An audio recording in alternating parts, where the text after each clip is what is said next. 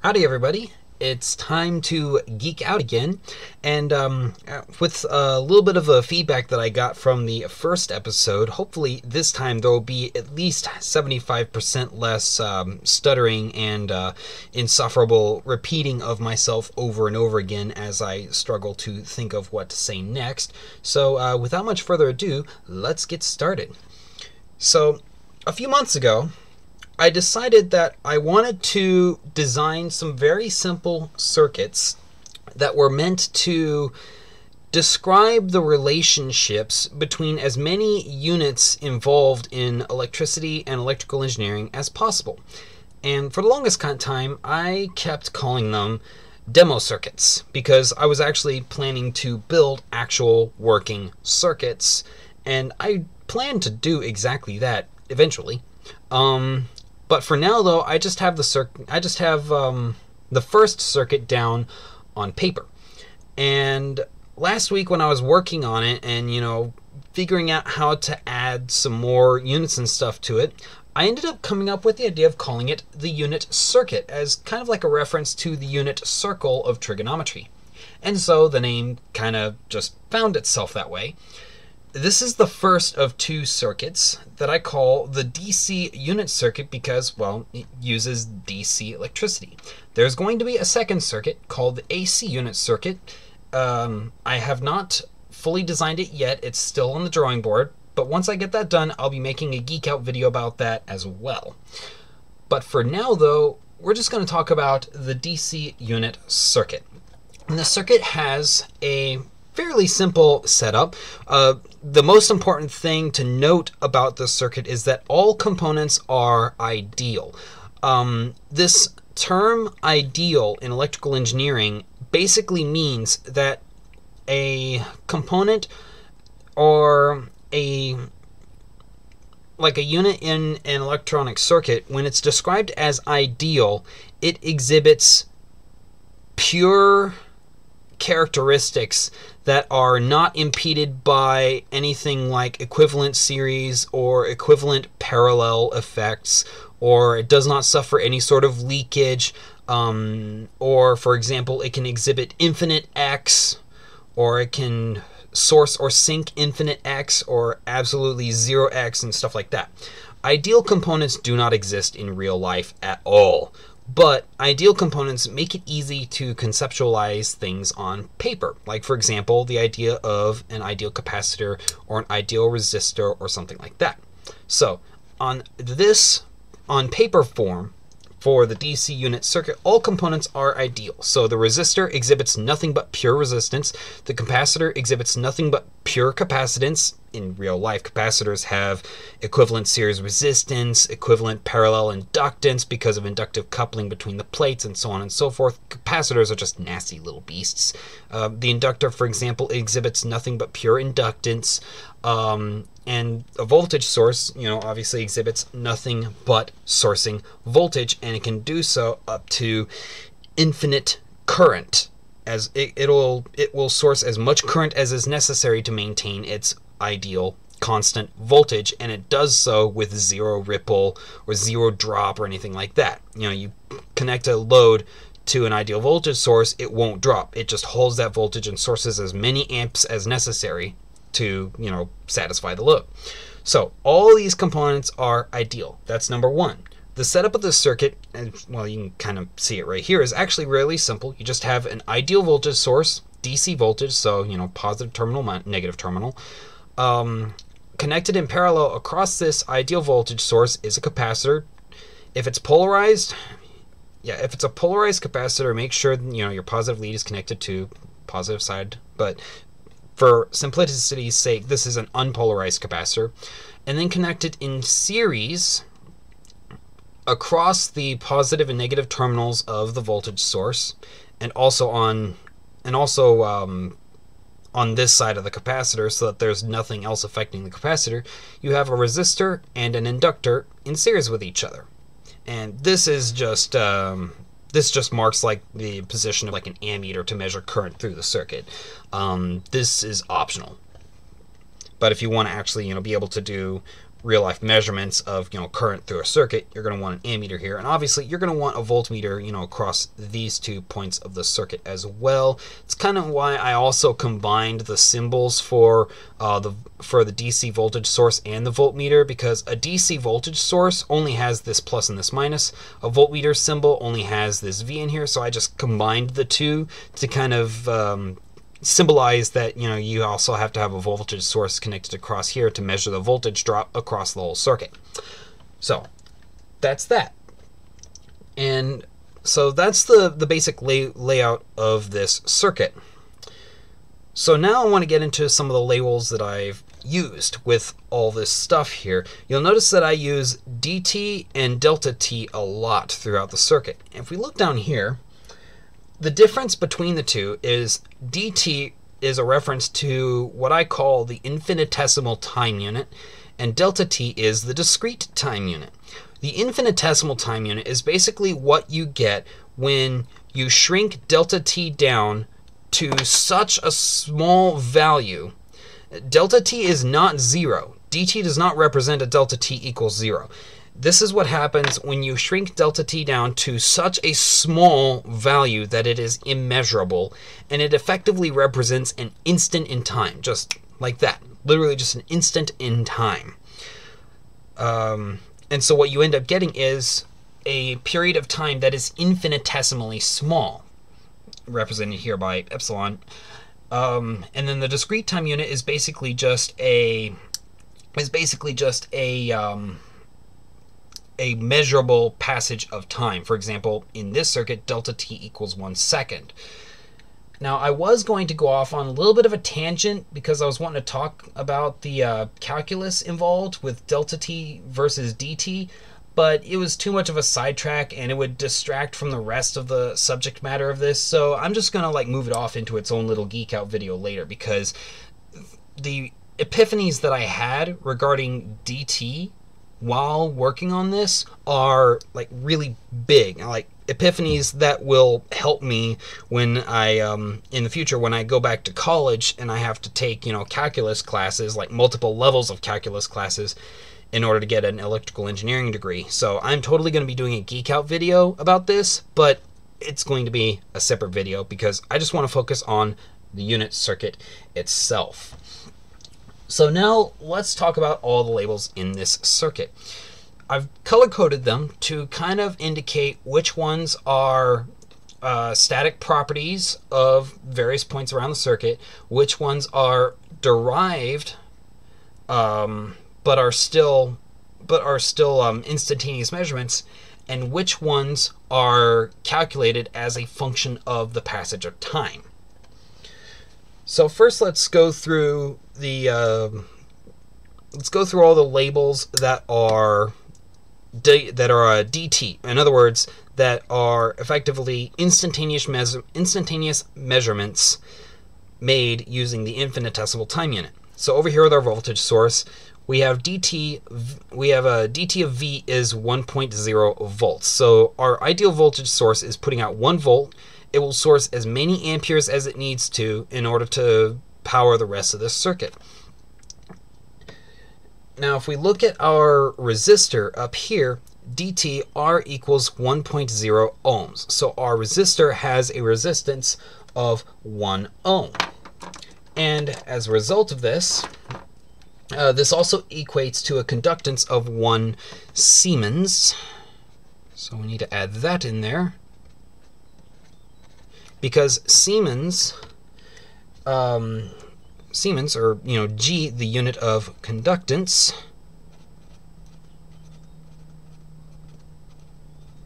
like that, is effectively equal to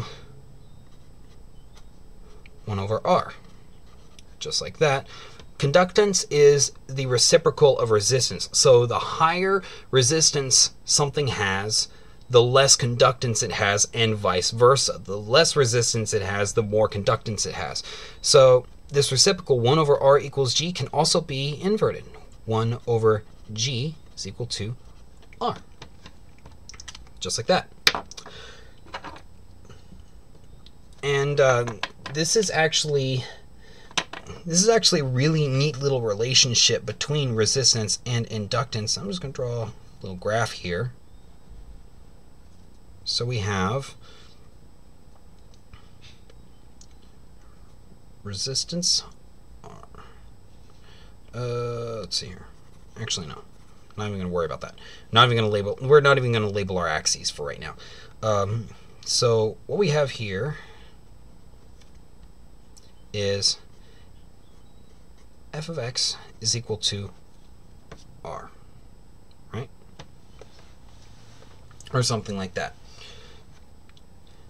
So this line right here, this diagonal line, pretty much represents the resistance of something, right? So in that case, conductance becomes a function of resistance as the reciprocal. Just like that. I'm actually gonna label this as f1 of x equals r. And then we are going to label this line as g1 of x is equal to 1 over f1 of x, which is equal to g. And as a result of this, and this is actually a really interesting, this is actually a really neat little relationship. It's actually very, very symmetrical relationship, but I'm going to save that for a future Geek Out video. But nonetheless, though, I'm actually going to give you a little bit of a hint as to how symmetrical this is. Because if we take f2 of x is equal to r, like that. So we're labeling this line right here, right? That means g2 of x is equal to 1 over f2 of x, which is equal to g, which is also equal to 1 over r.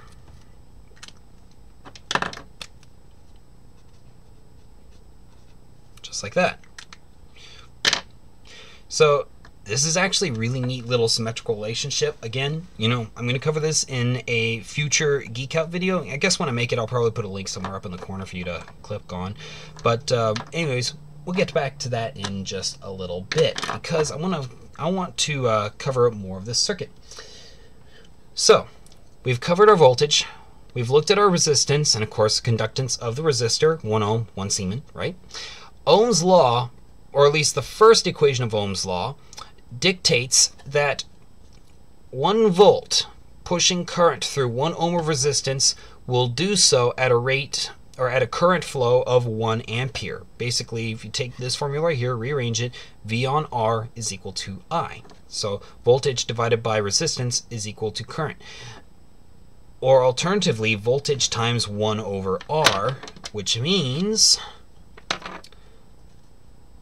voltage times conductance is equal to current as well. So conductance actually has some really nice relationships with resistance in this regard. So we have current flow of 1 amp. Now, let's take a look at at least one of these derived labels. So let's take a look at this second Ohm's law equation right here. IV equals P. Current times voltage, so 1 amp times 1 volt means 1 watt. This resistor is effectively dissipating 1 watt of power as 1 ampere of current flows through at effectively a pressure and electric difference potential of 1 volt. So our resistor is dissipating 1 watt of power. Now let's look over at this capacitor. I have it set so that the capacitance is 1 farad. Therefore, when we basically start the clock to energize this circuit, because this is an ideal capacitor, it will instantaneously charge to 1 coulomb, because charge is equal to capacitance times voltage. Right here, 1 coulomb. And as a result, charge times voltage, so coulombs times volts, results in energy stored. So this capacitor winds up storing 1 joule of energy, which is actually, you know, a fair amount of energy. You actually don't want to put your finger across a 1 farad capacitor when it's charged up to any voltage, because it will give you a little bit of a zing. But because this is an ideal capacitor, ESR is equal to 0 ohms, and therefore the RC time constant, C times R is equal to T, or in other terms, RC is equal to tau.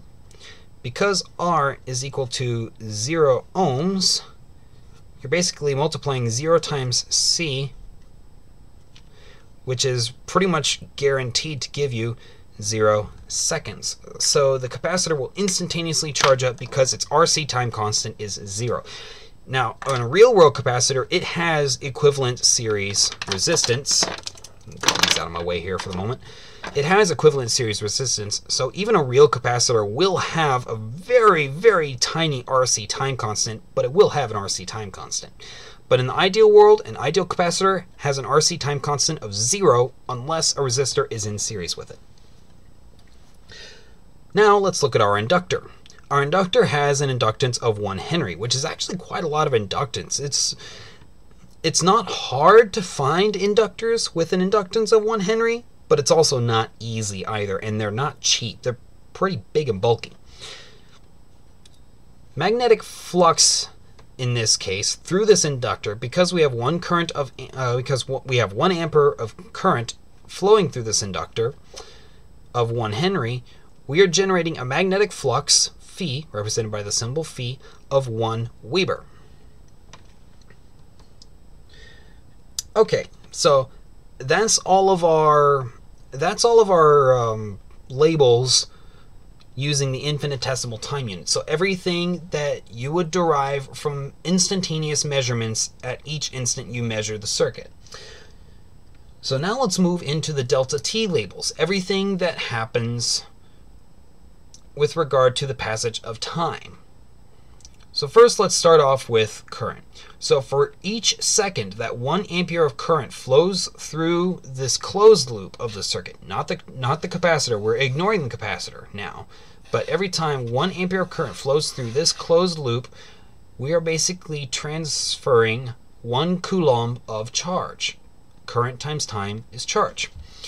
For each second that the resistor effectively dissipates 1 watt of power, our circuit uses 1 joule of energy. This is also where we get into the unit that's referred to as the watt second, which is equal to 1 joule, like that. This also means kilowatt hour, which is commonly used in the electrical industry, is also equal to 3.6 megajoules, and I can show this with just a little bit of math. So 1 kilowatt hour over 1, and you have to imagine there's an implied times in there, kilowatt dot hour, is equal to 1,000 watts over 1 kilowatt. Whoops, equals there, times, multiply, there we go, times 3,600 seconds per 1 hour. And the reason I get this is because, 60 squared, which is basically 6 times 6 times 10 times 10, which is equal to 36 times 100, which is equal to 3,600. So 3,600 seconds times 1 hour equals, now I gotta go all the way down here, so 1 times 10 to the third. And I use this small capital E notation right here because it's just faster and more convenient. Plus calculators, calculators have that EE button right there, which is basically equivalent to, X times, 10 to the Y. It's effectively your scientific notation button anyways, so I use that because it's faster, because it actually has connotations to this button. So, you can scream at me all you want that I'm not doing this right, but whatever, I don't care.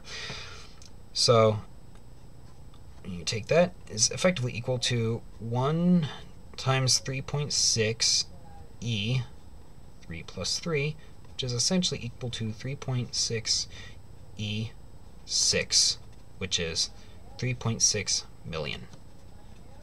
Just like that, or 3.6 megajoules.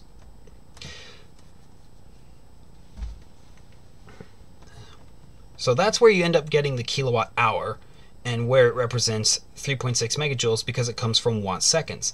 And if we go back to coulombs here, you'll also see coulombs represented as ampere hours or milliampere hours. Same difference. 1 ampere hour is equal to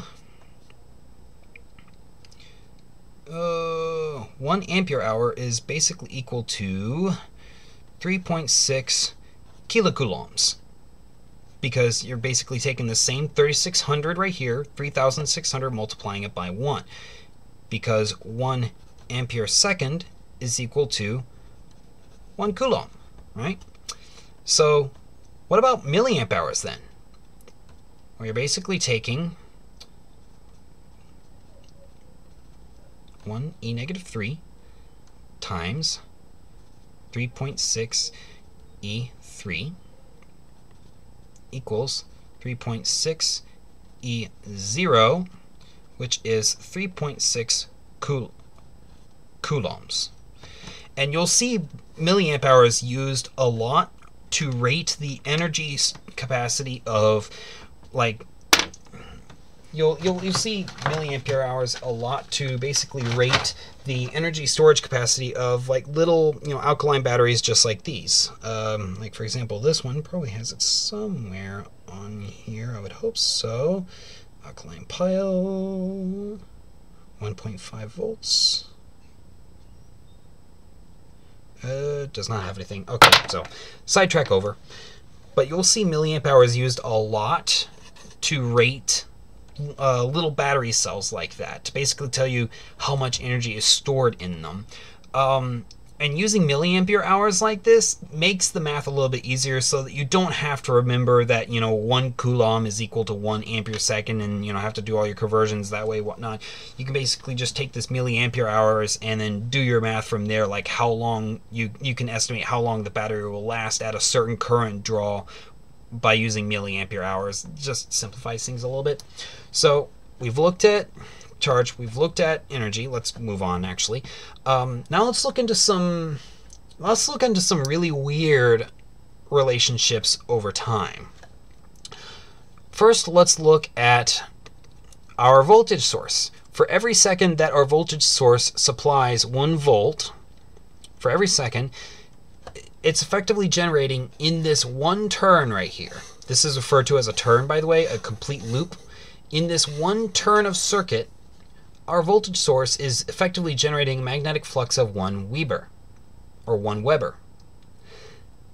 Now, I've seen this described, or I've seen this defined in a different way that is not immediately intuitive, and this is also not terribly intuitive in its own right as well. I might go over that in the future when I understand it a little bit better, but for now, this is what I was able to find out. And then this resistor. For every second that this resistor resists current at a rate of 1 ohm resistance, it is effectively equivalent to an inductance of 1 Henry. Ohm seconds is equal to Henrys, just like volt seconds is equal to Webers, ampere seconds is equal to coulombs, and watt seconds is equal to joules. But these two are kind of weird until you start looking at the equivalencies, these formulas over here. And I'm going to show you why. So let's talk about the relationships. And this is, oops, this is the wrong color I want to use.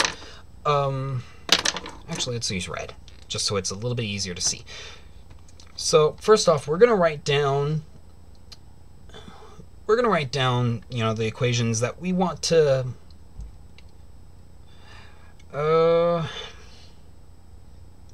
I actually want to write down the equations that we're going to be needing for this. So, for example, we want to find out why voltage over time is equal to magnetic flux and resistance over time is equal to inductance. Now, if we go over here, we can actually find some other interesting little relationships. For example, current through inductance also generates magnetic flux. And yeah, that's all I can find. So current through an inductance also generates magnetic flux. And it's this equation right here that actually unites these two together. Let me show you how. So we're going to start off with IL equals phi. So IL equals phi, right? Now, let's substitute L here for this equation, TR equals L. So IRT, whoops, IRT is also equal to phi. Oh, looky here. We have IR, Ohm's law. So if we take this, or substitute IR for V, we have VT equals phi. And there you have it.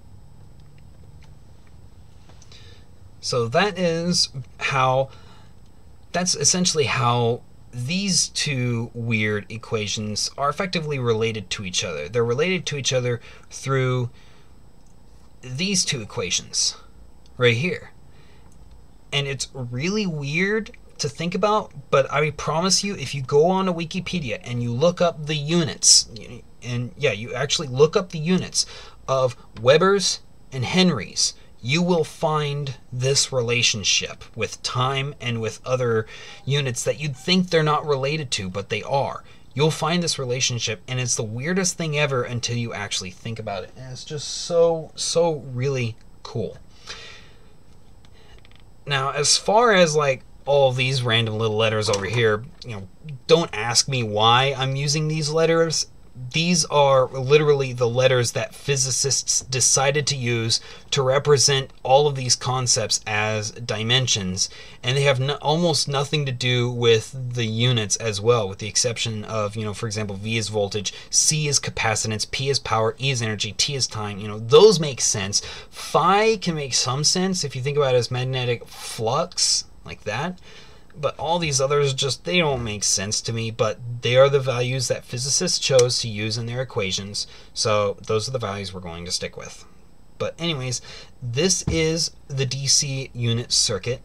This is how it unites 1, 2, 3, 4, 5, 6, 7, 8, 9, 10, 11 dimensions together, effectively, 11 dimensions together, effectively 11 different units together in one simple little circuit that also represents the 3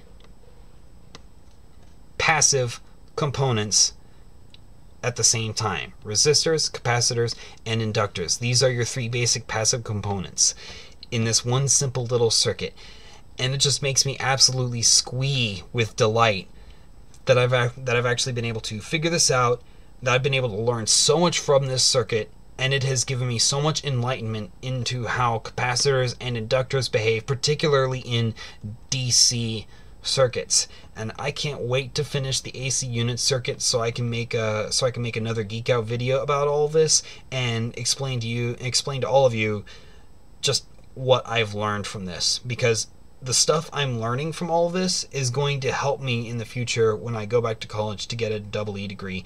And I promise you there will be future Geek Out videos both about this relationship between resistance and conductance, and there will be a future Geek Out video about why I'm using DT and delta T and the calculus behind it all. I'll be explaining all of that in future videos, I promise. But for right now, though, I'm just going to leave it right here with the DC unit circuit and just the simplicity of what it can represent. So, in that case, I hope you enjoyed watching me geek out about this. So, I'll catch you later.